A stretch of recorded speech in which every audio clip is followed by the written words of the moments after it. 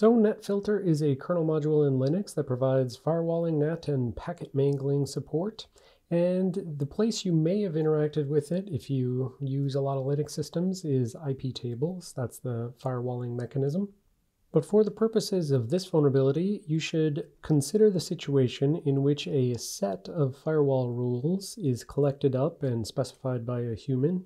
Then they use the user space NFT tool in order to provide that set of rules to the kernel module, the NetFilter kernel module, which is then going to parse those rules and apply them.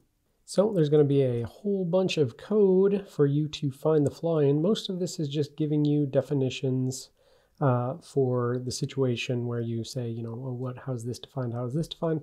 But really where I want you to start is with NFT flow rule create, and it takes in an attacker controlled rule. So basically this is the start of essentially a set of rules that are going to be iterated through, and consequently there's going to be a variety of memory allocated to ultimately store those rules for longer term usage.